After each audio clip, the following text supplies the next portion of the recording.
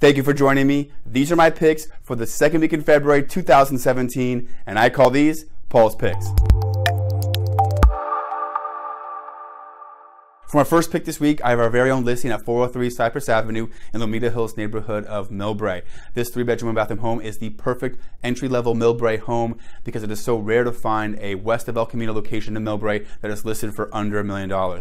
Bring your contractors though, this is quite the fixer, but a great add value opportunity whether you're looking to simply update the existing structure or double the size of the home by adding another level. With an over 5,500 square foot lot, you have a lot of possibilities. This is tenant occupied though, so showing schedules are limited, so check us out this Sunday between 1 and 4 p.m. For my second pick this week, I have 815 Acacia Drive in Burlingame. If you saw my Facebook Live feed yesterday, you saw a sneak peek, and you know that I have a soft spot in my heart for craftsman style homes, and this one's no exception. I absolutely love the front porch and all the woodwork, all the detail that go into homes like this, and I really like its finished off basement space. Perfect for those man caves, ideal for those parties that some of you Pats fans are still probably recovering from, and I love its overall location. Being walking distance of Burlingame Avenue, I believe the Burlingame Terrace neighborhood is one of the best for its price point. My final pick this week is for all you investors out there at 849 Bermuda Drive in San Mateo.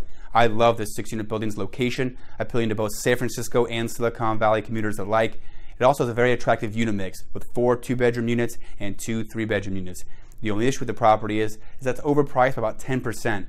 I like it for about the $3.3 million price point, allowing you to easily achieve a 4% cap rate.